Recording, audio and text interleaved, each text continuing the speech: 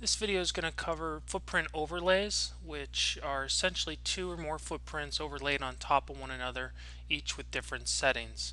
Here's a sample of the one we're going to build right now. It's a BidAsk footprint overlaid on top a candlestick chart. So let's go ahead and build one from scratch. Okay, here we have just a basic BidAsk footprint. The first thing we want to do is change this setting to what we saw in the previous graphic. So I'm going to double click the chart and shade text only, shade dominant side, and I'm going to make the font bold in this case. Again, all these are custom. You could do whatever you want, but in this case we're going to build it this way. I'm going to click OK, and so there's the basis for what we want. The next thing we want to do is add a candlestick chart to create the overlay. So let me right click, and you want to add instrument, and we want to add the same instrument. So the trick here is we're essentially adding two instruments or two charts that'll move in sync and be drawn at the same time.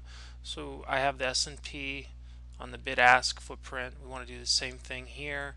This time we want to choose candlestick. And instead of creating a new pane, you want to overlay it right on top of the existing one. This is the important part so that everything overlays. And I'm going to click OK. And so now you can see we've essentially done the overlay. Now this isn't what we want. We want the candlestick to be behind in this case. So double click the chart. That'll open up the Edit Preferences for window. This is where you can see all the elements that are on your chart.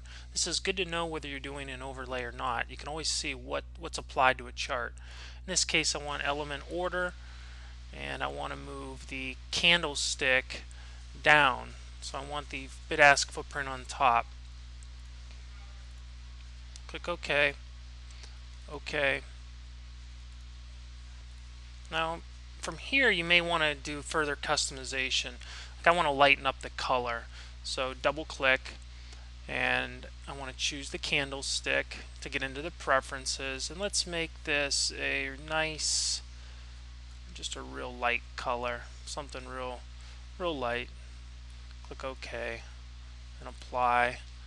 You can tell the colors pop a little bit better, and I may want to do the same with the red just to get a different much lighter shade on there. Certainly there's lots of customization you can do, but there we go. We have our first footprint overlay with a candlestick and a BidAsk.